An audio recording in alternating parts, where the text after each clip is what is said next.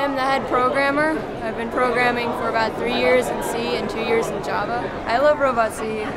It's much easier than drag and drop programs. The user interface is really good, so it's like you can type out things instead of drag and drop. So you can really learn what programming is and how to build functions and how to create libraries to run programs easier and more efficiently. This year I wrote 2 libraries, an autonomous library and a recursive library. Every single program is laid out in a form that's easy and understandable with the code behind it.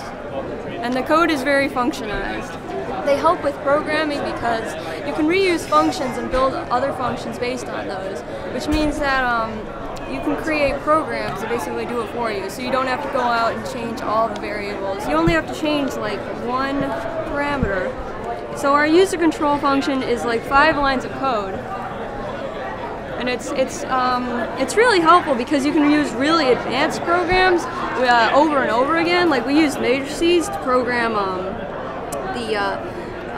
lift and extend functions, so they don't overextend. We had to use different instances every single time, so we had to figure out all the instances and we had to build from there. It involves a lot of math, so it's it's not necessarily difficult, it just takes a while to learn. And if you're using an interface where you can actually physically program everything and know how it works, like, it's great because you learn so much.